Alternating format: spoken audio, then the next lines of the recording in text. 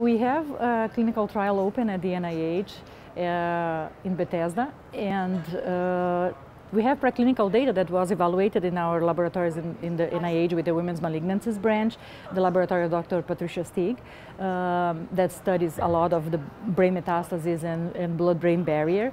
They evaluated their preclinical data looking for different drugs that we could, in mice model, that we could use to treat or prevent brain metastases for HER2 positive breast cancer or triple negative breast cancer, that are the two prevalent populations that develop brain metastases.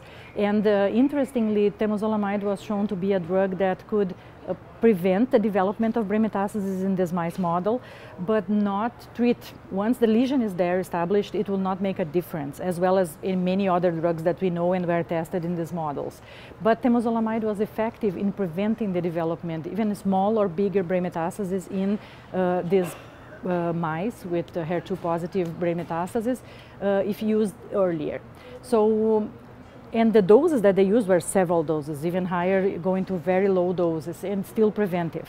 So we saw that those results, and we searched to develop a clinical trial for the patients.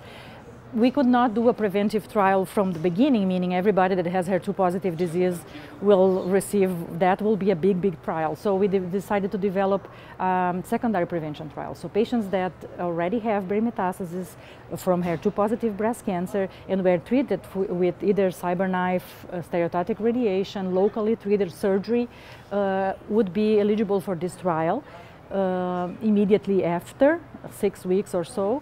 And the idea is to give temozolomide to these patients from then on, so to prevent new lesions, and associate that with T-DM1, which is the Kadcyla that we know. That is a second-line drug approved for treatment of HER2 positive metastatic breast cancer.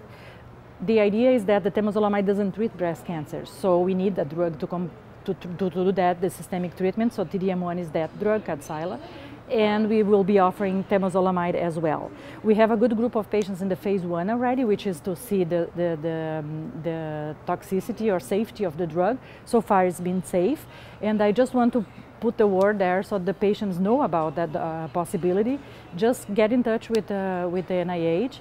And we can, and the trial is in the clinicaltrials.gov as well, looking for temozolomide and brain metastasis.